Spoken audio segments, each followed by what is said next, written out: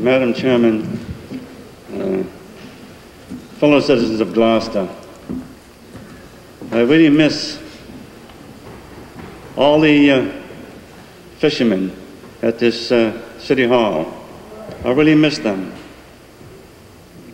Could you just give your name and address for the record, please? My name is Vincent Ferrini. I live at 126 East Main Street.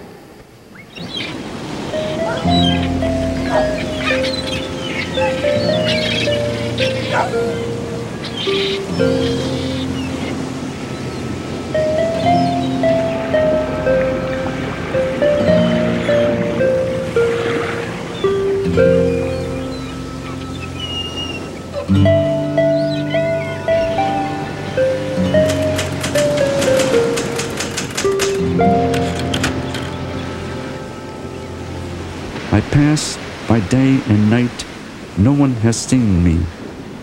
If you ever want to find me and know me, leave behind yourself and enter the caves of other people. There you will find me who is yourself.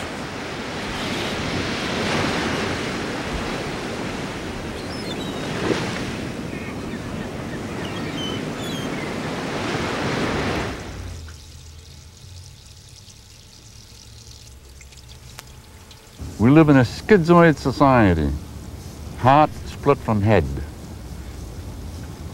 And what I want to do all through my life, which I have been doing all through my life, is to show that there is no disunity, that I'm a unified self. Being a unified self, I'm the poem, I'm the work of art, I'm the art of living.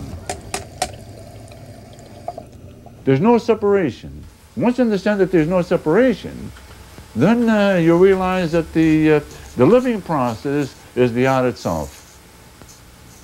So when you're in touch with that, you're where you want to be.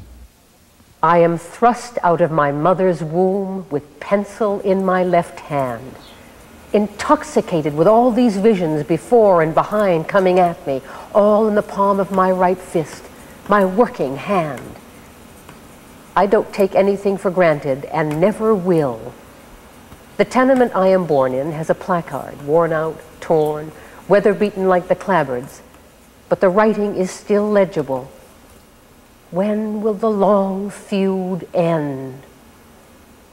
The ink of the letters has come from the marrow of my parents and from all families in poverty throughout the ages, whether of the body or spirit. A voice out of this chaos booms out.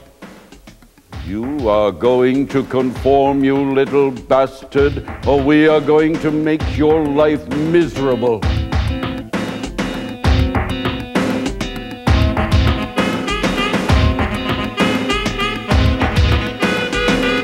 You cannot disentangle Vincent from his writing. The poem is his day's work. That day's poem is that day's work. For that day, that poem is Vincent Ferrini. You can't separate the two, and it's a terrible mistake to separate the two. You're losing. The poem and Vincent are both losing if you try to separate them. It is possible to take a lot of Vincent's poems by standard academic procedures and pick all sorts of holes in them. That is completely missing the point of someone like Vincent. When you open a volume of Vincent's poems and read in them, you're dealing with Vincent the man on every single page.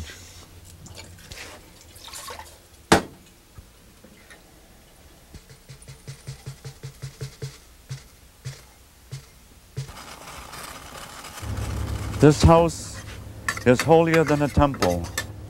It is where I live and have my being. This house of bone and blood, molded by the weathers of experience, is all I have. This house. After this house, which is me only, is dust, I will be in your house.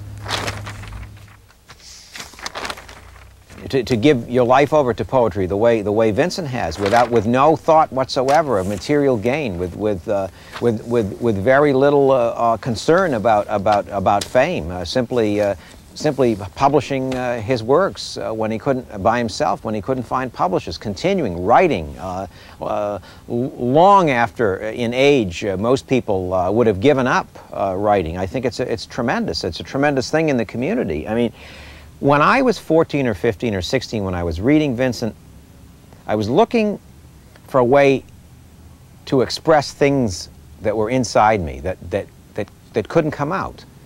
The poetry that we read in school, Wordsworth, Longfellow, it was meaningless to me. And so when I read Vincent's poetry that was sharp and the imagery was tough, it was stunning. It was a tremendous experience. The factories. Sunsets splash blood in our broken eyes, and the moon splinters. Dead we are huge and ugly, with derelict canyons between. Our floors empty as Sunday, abandoned by the bosses and a few abusing us. Our skeleton teeth locked on the sky. Workers, it is not our fault you starve, idle without purpose. Workers, resurrect us. Put life back into our hollow bodies. Let us breathe again, and the word fired be a nightmare that died with the past, and for the first time own your jobs. The union to operate us for the good of the people, and the profits divided among you to build a city of love. When I was a child, I witnessed a lot of poverty. My parents were on welfare, and I had to go to get the food they offered, and I had to see quarrels between my parents.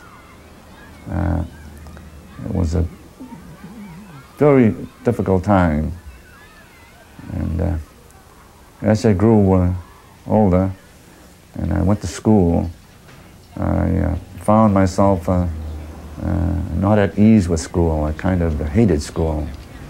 They didn't tell me things that were dealing with my life.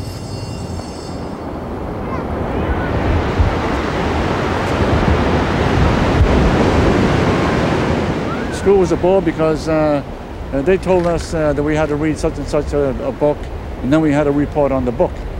Well, I mean, to report on what was in the book was kind of ridiculous. And so we wanted to tell our stories, but the teacher said, your stories are not important. You got to get the story from the book and tell it to us. I says, I'm not interested in reading a story from the book and giving it to you back. I mean, that's secondhand stuff. You got to hear the stories we're going to tell you. And they said, no.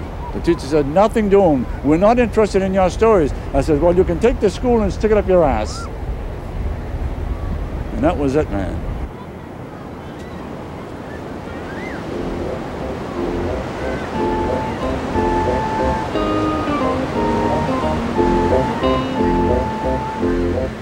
Sunday, I swim the whole length of the beach, 4 miles. I accost this girl in the ocean over our heads. We shed our trunks. Ah, the cunt.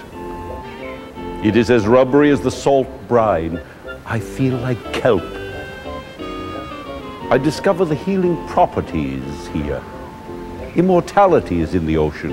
The cells in my body crave the sex of it and the deeps of my unfound mind. In 17, I was still in school. I went to the Lynn Public Library.